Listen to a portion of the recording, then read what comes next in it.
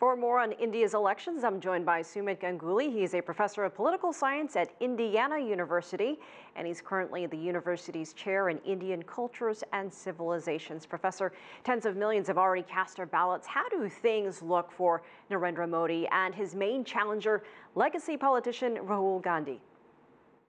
Well, Modi's prospects have dimmed somewhat because the luster of his regime has come off. A number of the programs that he instituted have only partially worked, and some have been abject failures, particularly the emphasis on demonetization, which took place last year, which took out millions of rupees, the unit of Indian currency, out of the Indian economy in a very abrupt fashion, and left people who worked in the informal economy in fairly dire straits. It was designed ostensibly to take out untaxed money and also to put an end to corrupt practices and also take out counterfeit funds out of the Indian economy. It's not entirely clear that this enterprise worked, and it actually hurt lots of poor people. Furthermore, Modi has not been able to do much to relieve rural distress, to tackle unemployment, which is at an all-time high, and consequently, the sheen has come off his regime to some degree. By the same token, Rahul Gandhi is not a particularly galvanizing speaker. He's not a particularly mesmerizing speaker. And also, I think there is a degree of tiredness in the Indian electorate with the dynasty, with the Gandhi dynasty that he represents. You know, 5 years ago. Yes, go ahead. Sorry. 5 years ago, we spoke about elections back then, and the biggest issues were the economy, climate change, and infrastructure. Do they remain the same? Well, infrastructure has been addressed to some degree under Modi. One has to give credit where credit is due.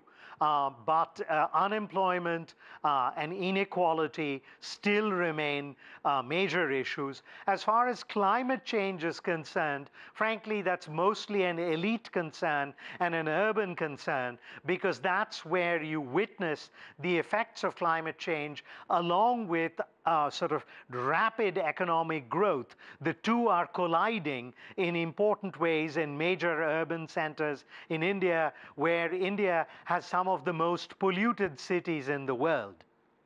What impact, if any, will recent interactions with neighboring Pakistan have on voters? My suspicion is that it will sway voters in northern India, which is in proximity to Pakistan.